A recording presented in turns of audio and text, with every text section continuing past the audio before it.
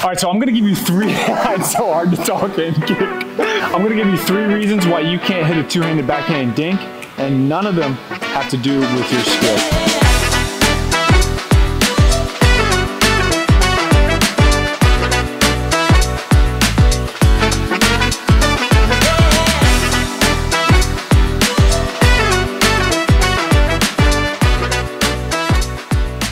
First component that you need to improve is going to be your thoracic spine mobility. A way you can test your thoracic spine is just like so.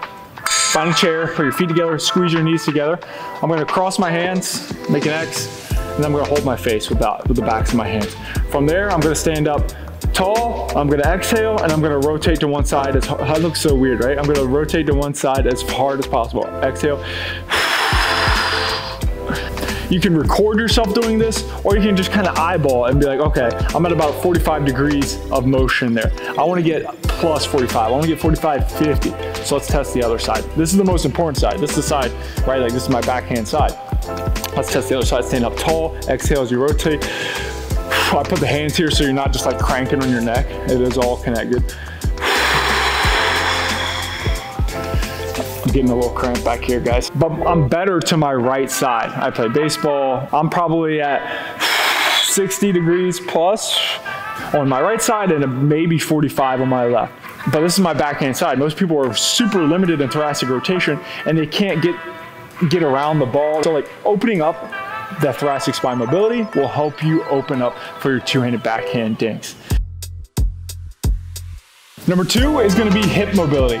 Let's test, see what mine looks like, and then we're going to talk about some normal values. So I'm going to face away from the camera so you can get a good angle. I'm going to put both of my legs in the air. I'm going to bend them at 90 degrees. I'm going to do my left one first. I'm just going to do internal rotation. So that's taking my femur and rotating it inward. I'm going to go as far as possible, actively, without like any assistance helping me. Actively as far as possible. Rotate it, hold, check out that angle, see how many degrees that is, roughly. Then I'll do the opposite, external, a little bit limited there. So it looks like I have more, a little bit more internal. It's about comparable on both sides. So that was probably what? Probably 35 to 40 degrees on both sides. Same thing here, let's do internal first. Remember, femur is rotating in towards the middle of the body. That's no lie, that's it. I'm gonna hold it for you, don't blink. That's all I got. Rotating the other way, external rotation, so rotating away from the body. I have a lot more on that side. So that's an easy way for you to test and just assess your hip mobility. You ideally want a total arc. So if I were to add up my internal and external rotation for one leg, let's say there were 45 on both, and that's 90 arc, you want to be above 100, right, for your total arc. So that would be a good normal value. But if you don't have sufficient hip mobility, you're not going to be able to get into the positions that you need to hit a two-handed backhand dink. If you're just hitting slice dinks forever, you don't have to get super deep. You don't have to get low and around the ball. You watch James Ignatowicz, for example, he sits into like a full squat, gets around the ball, and then comes out of it. He has to have sufficient hip mobility, and he has to be strong in his lower body, which is point number 3. Now that's a segue. Lower body strength is important because you're gonna get in a full squat multiple times a game when you're going into a two-handed backhand dink. When you're just slice dinking, you're not getting as low. Two-handed backhand dink, if you wanna be consistent with it, you have to get super low. That's why you have to have hip mobility. That's why you need to be super strong. Taking James for an example, he's a great example. He gets super low in all of his dinks. He's gotta be in great shape or he's gonna cramp out like we know you do sometimes, buddy. But that leads me to, we gotta go to the gym. Let's go. My paper. All right, so now how do we improve these things? How do we improve thoracic rotation? How do we improve hip mobility? And how do we improve our lower body strength? How can I get these better? Time for me to show you. So our first one is gonna be for thoracic rotation. How do I rotate my spine better? And it's gonna be a kettlebell arm bar. Kettlebell in my left hand, it's about a moderate weight kettlebell. So this one is 35 pounds. I'm gonna have my right leg bent at 90 degrees. All I'm gonna do is I'm gonna rotate my lower body as far as possible and then press with this kettlebell. I'll let the kettlebell pull me down. So now my lower body's facing that way and my upper body's facing the sky, and then I'll let my lower body follow. So what this is doing is I'm taking my lower body, I'm leading the motion with my lower body, keeping my upper body still as far as possible. Then I let my upper body follow. Then my upper body leads the motion, and then my lower body follows. It's gonna push my lower body as far as possible, keeping my upper body this way, right? So they're in opposites, and then they do the exact opposite, right? The upper body leads the motion. Number 2. What was number 2? Okay, so exercise number 2 for thoracic spine mobility is going to be actually full rotation, which I want to specify that because we're not actually even going to rotate on this one.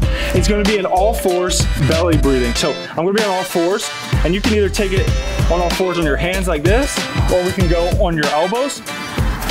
But what we're going to do is I'm going to show you how your breath is correlated to how mobile your spine is. Because if we can breathe well and we can exhale well and we know how to like force the air out of our body, we'll be able to rotate better. So I'll start on my hands. All I'm going to do is hands under my shoulders, knees under my hips. I'm going to breathe in through my nose, filling my belly and my back with air, expanding everything even back here. I'm kind of in like this like protracted posture as well. So inhale, filling, and then just a normal exhale. You don't have to forcefully exhale. Inhale.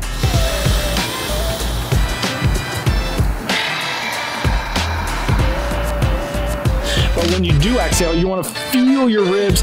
One, exhale all the air out of your body. You want to feel your ribs slowly contract and come down. When I inhale, they go out. I'm expanding my lower back. It kind of feels like a stretch.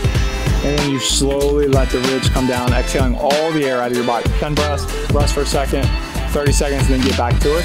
This will help you with thoracic rotation. Going into hip mobility, how can we improve this?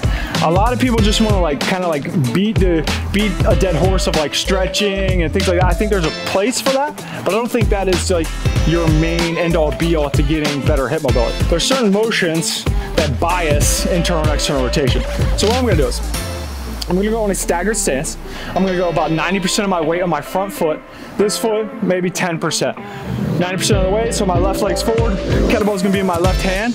I'm going to perform an RDL, so soft knee bend, pushing my hips back. I'm going to let this weight go in front of my body to about the center of my body, midline of my body. I'm going to hold for a 2 count at the bottom, and then come back up. Push my booty back, let the bell, 2, and then come back. Let the bell go to the center of my body, hold for a 2 count. I'm training actually internal rotation of this hip. If you lack internal rotation, it's going to be a little bit more difficult, but it's also going to improve it because the weight's pulling you into it more. You're going to hold it at in range, and then you're going to gain internal rotation. 6 2-second isos at the bottom, and come back up, and then go to the other side. Exercise number 2 for hip mobility will be, we're going to try and open up like our glutes and the backside of our butt. So like this will help us kind of be able to hinge better. So we're gonna go in like a lateral lunge position, like not super wide, just like semi-wide. All I'm gonna do is I'm gonna perform a lateral lunge, kind of like hopping back and forth. So I'll go here, and then I'm gonna drop and catch with my arm. My goal here is to push my butt back, catch, absorb the force, and then push back, catch, absorb the force. Toes are facing forward, knees are facing forward. I'm not bowed out like this. I want to train my internal and external rotation in this, and then take the force and pop out of it. So those are my 2 exercises for hip mobility. Lastly, number 3, increasing your lower body strength. This is pivotal if you want consistency within your backhand ding. So my 2 favorite exercises, typically they're foundational exercises, are going to be some kind of squatting motion. Whether it's goblet squats, back squats, front squats. Squats don't make you slow. They're not going to make you less agile. They're a great foundational movement. Number 2 is split squats. So loading up weights here, dropping your back knee down, touching, and then coming back up. That's a single leg movement, right? So you're doing a bilateral movement plus a single leg movement. Those 2 are foundational. You can add in others, but if you can do those 2 and you can do those well, you're gonna get stronger, you're gonna get better, and more consistent with your backhand dings. If you wanna join a community of serious pickleball players, drop down the show notes below, click the link. We're starting a community for serious pickleball players that are willing to grow and looking to grow within their game. Whether it's fitness or pickleball, we've got you covered. You're gonna be a part of an exclusive group. Join below, drop down the link, check it out.